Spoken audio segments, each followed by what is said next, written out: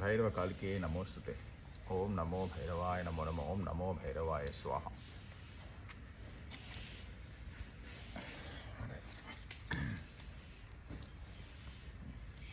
Hello, Bhim.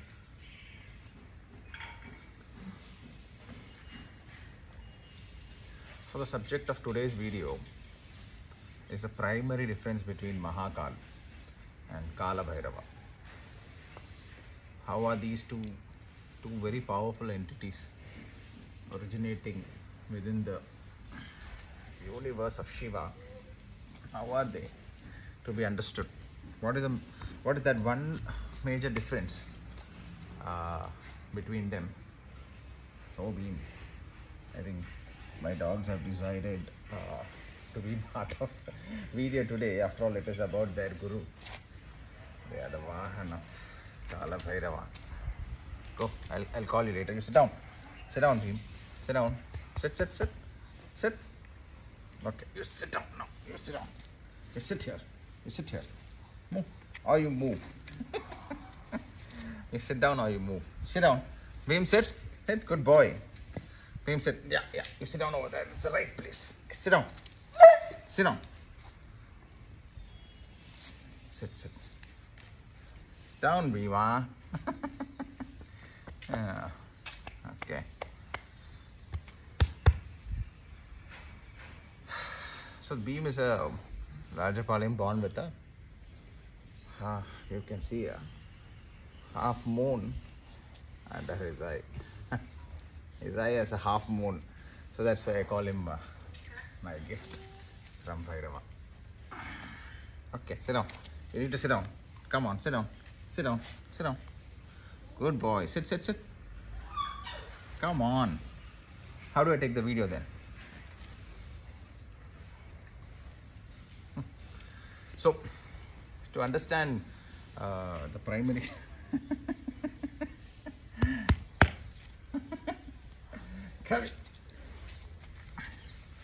no. So,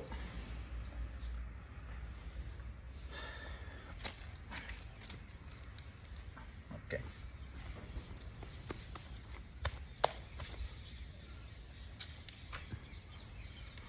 So, understanding the primary difference between MahaKaala and KalaBhairava. MahaKaala is complete, latent, passive lying energy mass. This is Shiva's complete energy lying latent. It doesn't move. MahaKaala, it is the time itself. That is why MahaKaala is called the MahaKaleshwar, the complete embodiment of time itself. MahaKaala is the time. So the only thing constant is MahaKaala. We are the ones who's, all this earth is rotating around this. So there's a day, there's a night, and all that is for us. MahaKaal is always constant. Now the only difference between, say, MahaKaal and KalaBhairava is that MahaKaal is without the presence of a Shakti. His Shakti isn't within him. He is complete embodiment of Shiva. He's the yogi that is stable, sitting down, unmoving, with his eyes closed. He is in deepest forms of meditation. He doesn't move. He doesn't look at anything. He doesn't get distracted. He is the complete embodiment of time. Whereas when you come to KalaBhairava, he is with the Shakti. So again we go back to the story of his origin. Why is KalaBhairava considered the peak form of Guru's, the Guru Tattva within Shiva is because KalaBhairava is not just Shiva, he is also Shakti. If this is KalaBhairava, he embodies in him the Dasa Mahavidyas. So KalaBhairava is not a single entity of Shiva alone. When he spouts out of Shiva's third eye, what essentially spouts out is Shiva and Shakti. And the first Mahavidya is Kalika, MahaKali. So the main difference between MahaKaal, the one that is stable, he doesn't move. You could hit him, you could try to move. No, he's unmovable. To attain MahaKaal, it would be It will not happen in a physical body. You will not be in a physical body when you finally get a darshan of Mahakal in his Parabrahma Rupam. You will not be in a physical body. It cannot be envisioned, neither can it be absorbed by the physical body. So coming on to KalaBhairava, why is he such a powerful, probably the most powerful form of Shiva, is because KalaBhairava embodies within him not just Mahakala, he also embodies Shakti. So that is what makes KalaBhairava the most potent form of Shiva imaginable. Because this is not just Shiva, this is Shakti too. That is why it is said that to move to the Dasa Mahavidyas, if you ever want to successfully appropriate Mahakali, Tarama, or any of the Dasa Mahavidyas, you have to have the full blessings of KalaBhairava or Mahakal, either of the forms. Why KalaBhairava? Because for him the Shakti is within him. He's one with his Shakti. He's one with his Shakti. So for him, the Shakti is within him. So when you start the Upasana of KalaBhairava, you are by default already into the path of Shakti Upasana. It is not going to be outside you. You will have an episode where you will be drawn towards Shakti. It will happen. Or if you are directly going to Shakti Upasana and you're getting into the Upasana of Matara or say Mahakali, you will definitely have an instance where you will be drawn towards KalaBhairava, because he is the main form of Shiva that gives us the Dasa Mahavidyas, the 10 Mahavidyas. So he is the one.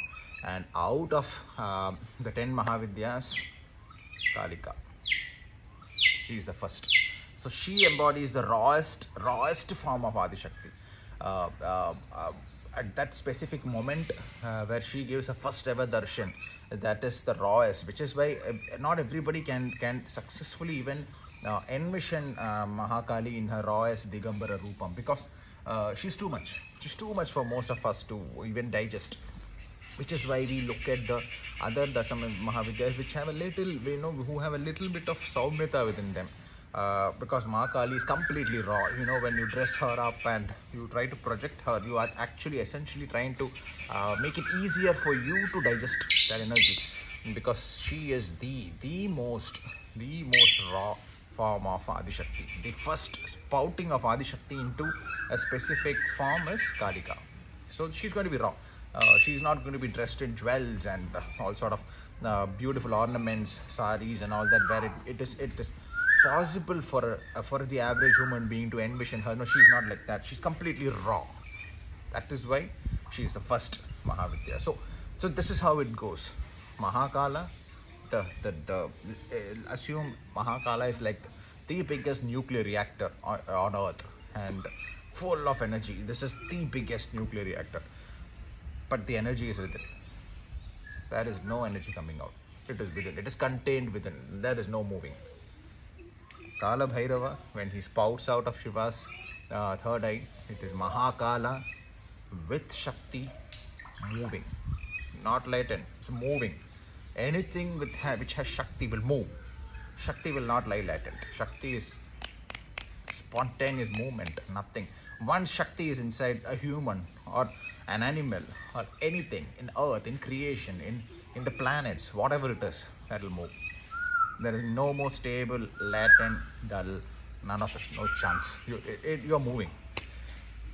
So Mahakala, the Guru, who is supposed to teach Brahma on the path of enlightenment, cannot be a potential energy, because Brahma, in spite of Mahakala's presence, he has obviously not understood what enlightenment is. He's clueless. So you have to move. You have to get down on the pitch and show the path. So when Mahakala spouts out, he is not alone. He comes with the Adi Parashakti, and that is KalaBhairava. So this is why KalaBhairava's Upasana is considered to be the most. When I say KalaBhairava, Bhairava, the universe of Bhairava itself, it's considered with Shakti. It is Shiva and Shakti. In Bhairava Upasana, you cannot just say that I will only pray. I will only propitiate, I will only do the upasana of Bhairava, it is incomplete. It is not sufficient.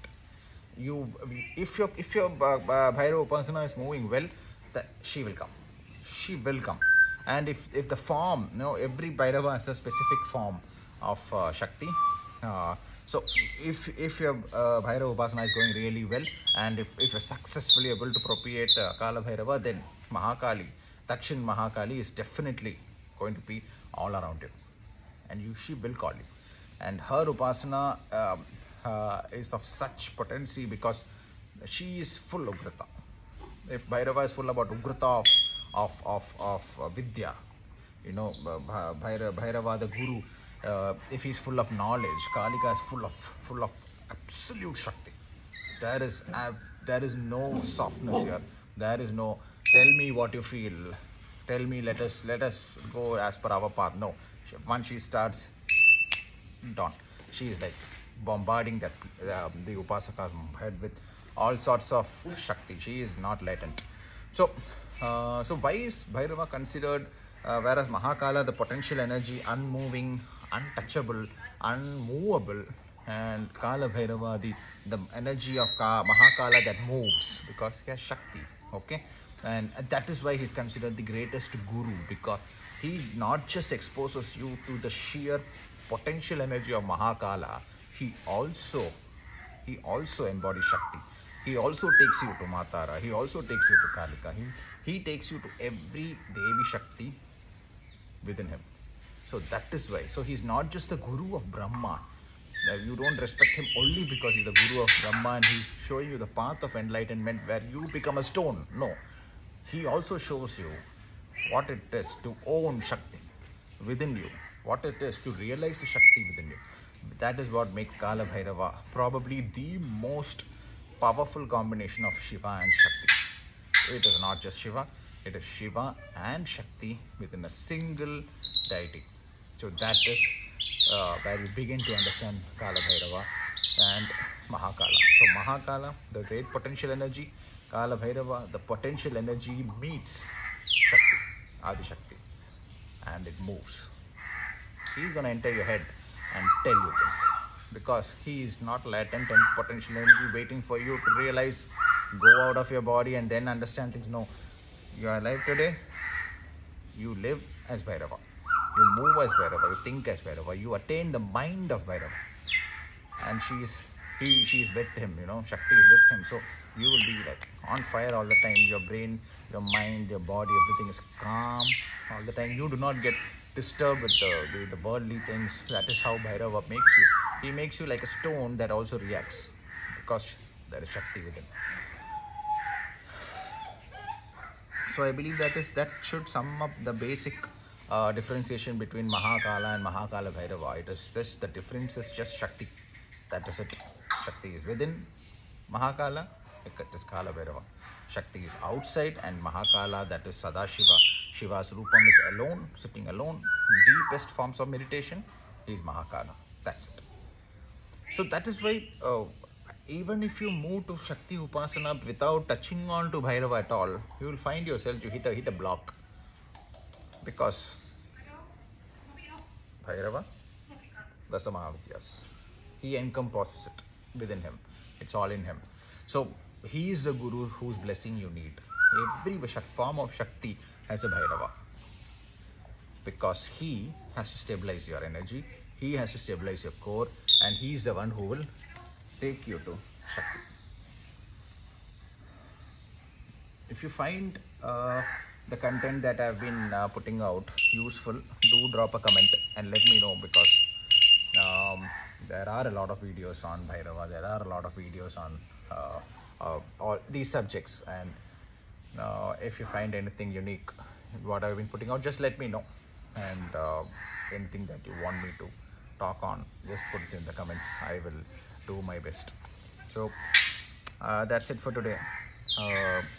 Just understand the basic difference between MahaKala and KalaBhairava. Same energy with Shakti, without Shakti. Shakti inside, KalaBhairava. Shakti outside. Energy sitting latent in a ball, in a yogic stance wherein he doesn't move, MahaKala. the great time. Time doesn't move for anybody because time is just constant. We move around time. That is MahaKala. When MahaKala gets up and moves with Shakti, KalaBhairava. And you know who he is. So just imagine for a second. You need to really think of this for a second. When Shiva decides to teach Brahma a lesson, MahaKala and AdiSakthi together spout out in the form of Bhairava, and with the fingernail of his little finger, he cuts off the head of Brahma. Just imagine for a second if he had used the entire finger, not just the fingernail, and hit Brahma, what would have happened? If he had used the entire palm and hit Brahma, what would have happened? Or better yet, for a second, imagine if he had used the entire arm and hit Brahma, what would have happened? Or let's go even higher. If he had used his entire body, taken a feet, squashed Brahma, what would have happened? Because the entire universe is the size of Brahma's eyeball. If the entire universe is the size of Brahma's eyeball, and if Bhairava had, the embodiment of MahaKala and AdiSakthi had just squashed him, we were finished. So look at Bhairava's, that warmth within Shiva. He's the destroyer, but he doesn't destroy. Because he loves everybody. He loves. That is his bhole. Even to the most silly creator god, he says, "Look, I can destroy you, but I won't. I am still your guru, and you're still my student." You need to understand the warmth within Bhairava. That is why he's so warm. Now, when you as you go closer to the form of KalaBhairava, you realize that this deity forgives a lot of mistakes that we make when we make it with the right heart. You need not be afraid of this deity. He's so full of love. He is still Bholenath at the end. He still has it, and he also has the mother within him. So he's double. He's two. So don't be afraid to propitiate Bhairava at home.